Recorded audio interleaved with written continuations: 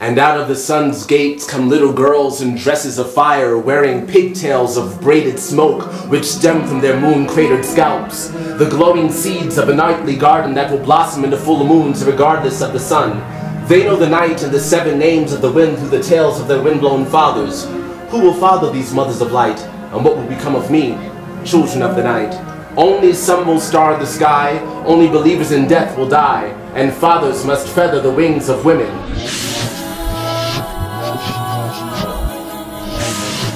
For the unfeathered masses dangle ridiculous, carrying crosses to ballad-filled tombs. The future sails silent through blood-rivered wombs that ripple with riddles of cows and spoons, and births, moons, and earth sun-centered at noon. She buries her eggs in the soil and plants her feet in the sky. Soil seeds a circus of carrots and clowns, and minstrel shows our desires. And here I stand, court gesturing infinity, fetal-fisted for revolution, but open hands birth humility.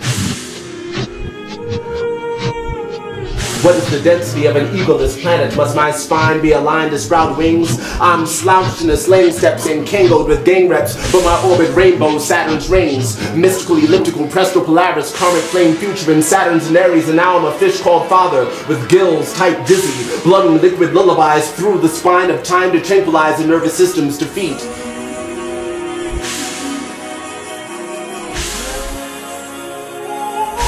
At the feet of forever, the children are gathered, or rather buried in that mass gravesite of the night. They are the seeds of light planted in the sky, but then nights and skies are meaningless to their unearthly eyes. They are our children.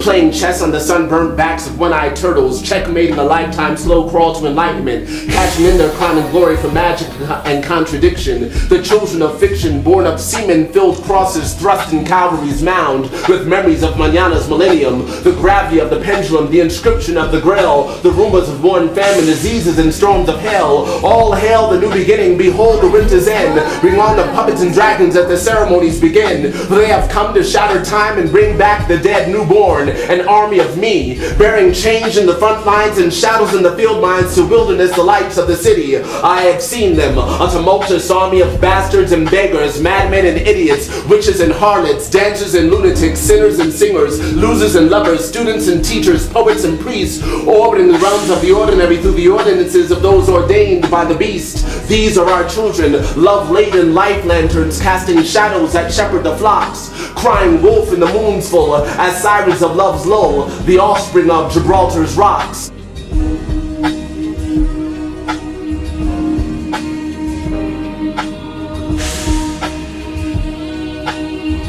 Who will deny them when thrice crows the cock?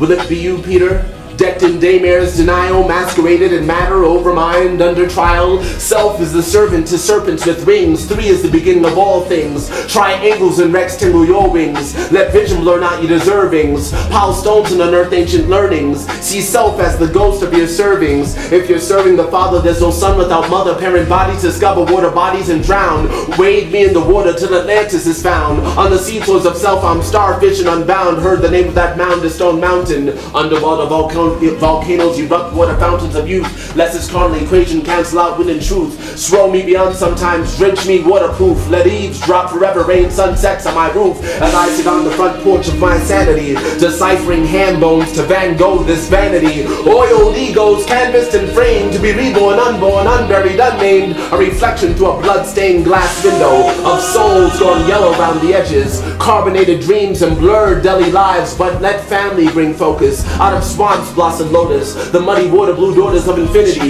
Gravy water body, water south bizarre serenity, as we rise with the tides towards divinity. And she will be raised by wolves, just below the masonry Dixon line, where eagles noose the misuse of Osiris's sake of papyruses in their claws clenched, so that the vultures of our memories may feast upon the remedies of ancient laws lynched, and flock to the treetops of the forethoughts we have forgotten. Yes, silence will be begotten of the wind. The silver eyes of the darkness are her friends. They sometimes plant forever in their dens, on the mountainsides of sometimes now and then, in between the rise and set of you and I. May blue visions know the depths of liquid skies, and some ask me if she cries in the night, when it's the substance of her tears that drench the days with light. Shit, you better hope she do, cause they're women with fur coats and painted faces, dancing on the peripheries of perfection. They eat Chinese apples that stain their teeth red and cackle cosmos out of chaos at a moment's notice of children on the train, selling chocolate with their mothers in the background, fundraising their dreams from the dead. And the authors of boredom, correspondence, catharsis, and change the leaves of my needs are in dread. I need fruit and vegetables, for only living things can feed this band of wings, and thus she was born to charter my flight into the blues of night. I am the darkness that precedes the light, a pupil of the sea's reflected sight. Notebook in hand, I footnote, land, and write. Plot dot dot dot and dot my eyes as right, and cast my lot amongst the children and the night.